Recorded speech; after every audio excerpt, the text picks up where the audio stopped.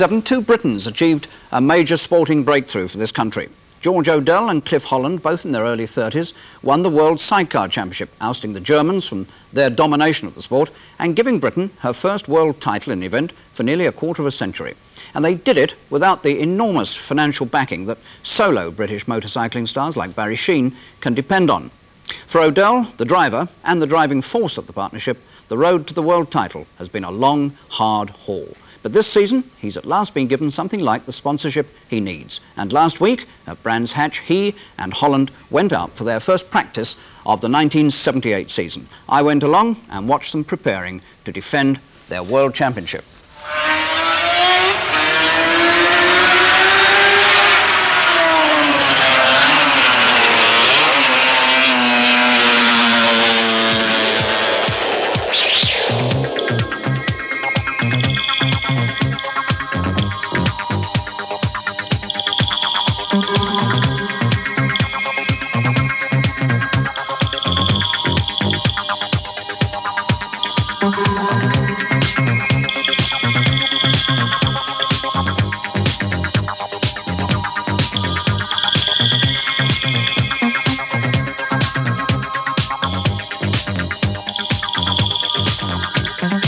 The machine satisfaction for Clifford and myself is what we're in it for. You know, riding the bike and getting the results.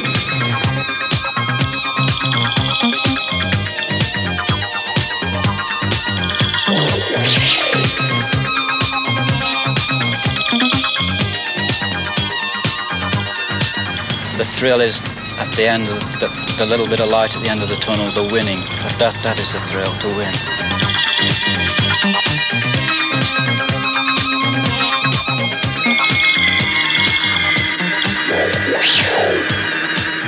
Odell drives with a steel pin holding his left thigh together after his crash in California last September. He's even had to draw Social Security to keep going against the richly backed foreign riders. Why sidecar racing, so clearly spectacular, should be a poor relation in Britain is a mystery. Their outfit has more acceleration than a Formula One Grand Prix car. Cliff Holland's job is to keep all three wheels safely on the ground. The passenger obviously does a lot to make the outfit handle very well. A bad passenger can make them handle badly. The most important thing is timing for braking and for acceleration through right corners, left corners. It is very critical to get the timing spot on. If you're not in the right place, you're either over the front into the corner before the machine, or you're left on the tarmac with the machine going.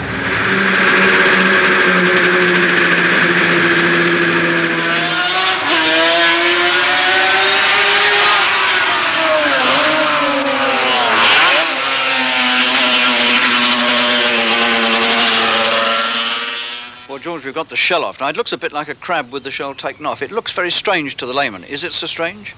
No, it's one of the most wizard parts of engineering you're ever likely to see in sidecar racing, I think. Its general specifications are quite intriguing on their own. The motor's a 750 Yamaha.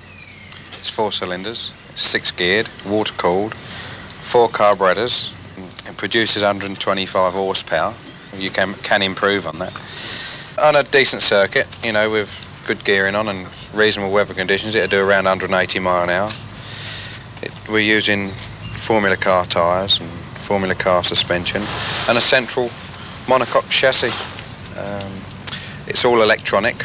All the ignition on the motor is all fully electronic. There's no batteries or anything like that. It's all self-generating, no contact breakers or anything like that. It's got a little magic box that a little signal goes from the engine to, and it deciphers the rest itself.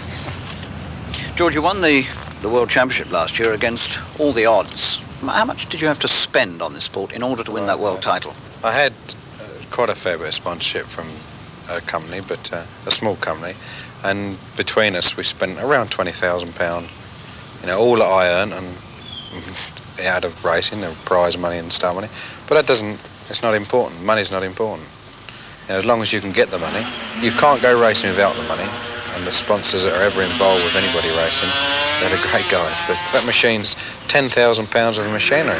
That's one. We've got to have 2 bikes. We've got to have a spare motor. Don't forget, there's only one guy they're after this year now. That's me. And I've got to have the same as what they've got to have a decent go back at them, haven't I? the sponsorship we've got, the new sponsorship that's come along, and other sponsors that we've got, will pay now to get the show on the road.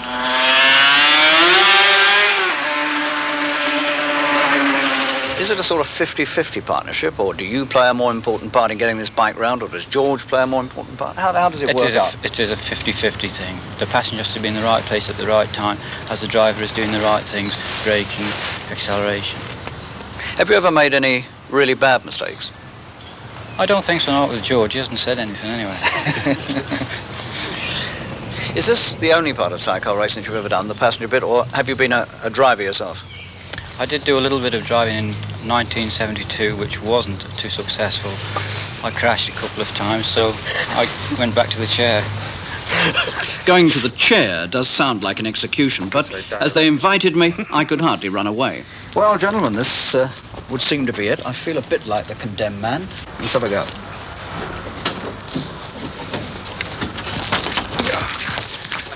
Oh, well, that's fairly comfortable. Keep the legs further, up. Harry, come What? further a bit more so as your helmet goes down in the cutaway of the fiberglass. Otherwise, over the bumps, it's going to take your head off. Yeah. Took this arm back. Oh, you want the one straight? Took this arm out in that position. In what Bend your elbow. Yeah, that's it. Ah, I got it. You keep Right. those about like that. Right. Otherwise, you have no toes left. You must be joking. All right, then.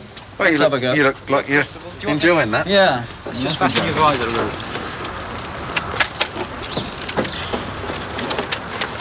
Okay. There you go, my son.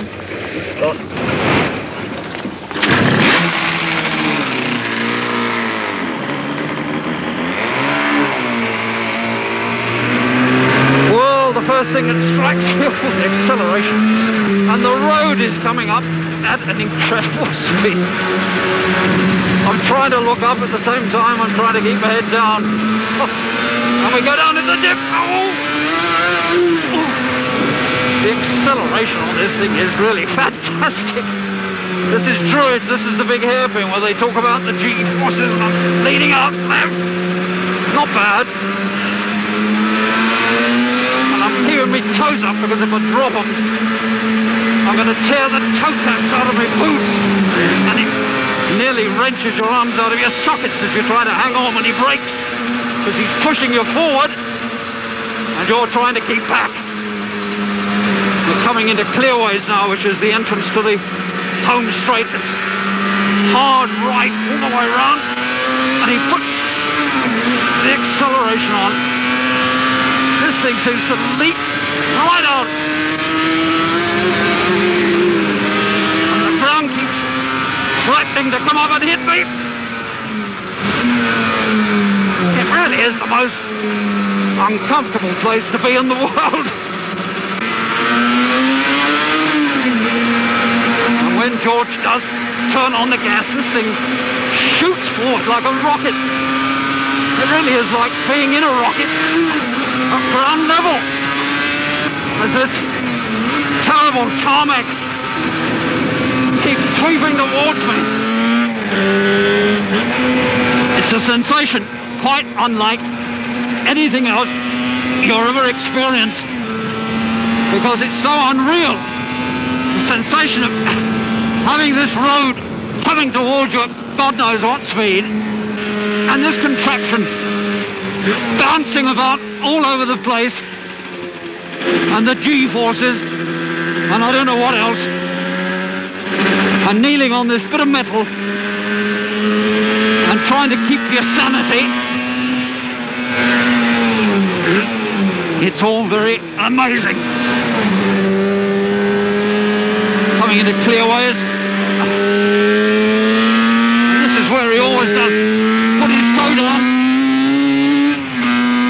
And I just hang on for dear life, get down out of the wind, and put my trust in George. Oh, God, you really opened it up then. That was some acceleration. He was only messing about before. I think it's condensation. Yes, a little touch of the real thing there, wasn't it? Well, the thing is, I think I'm getting used to it. the thing is, no, when we was following it, I noticed a few spots of rain, so I thought the last lap, just in case it rains, I'd better make a decent job of it, so you could tell everybody it was When you all right. really let it go, it is extraordinary. It's lethal, this thing. No, it's not really. I'm glad to be alive. Well, on one of those laps, we did get round in just 10 seconds outside the lap record, so George wasn't exactly hanging about. The lads were very kind and helpful, and I couldn't resist asking them afterwards what they thought of my efforts. Well, actually, I haven't signed a contract with George. We may be going to approach you later on, I don't know. How about it, George? Have we got any chance? Well, to be really serious and honestly, Harry, I'll tell you the truth to your face. Considering who you are and what you've done previously, and you've never seen one, you did bloody excellent. God bless you, sir. God bless you. Not as good as Clifford, but on the same lines. Thanks very much. Well, that's fair praise coming from a couple of world champions. Now, a major sporting event we can look forward to on BBC television over the next 4 days is the World Figure Skating Championships, which have just got underway in Ottawa. British eyes, of course, will be on Robin Cousins, our European bronze medalist, and in a moment we can see how he made out in the compulsory figures, the first phase of the men's championship. But as well, these...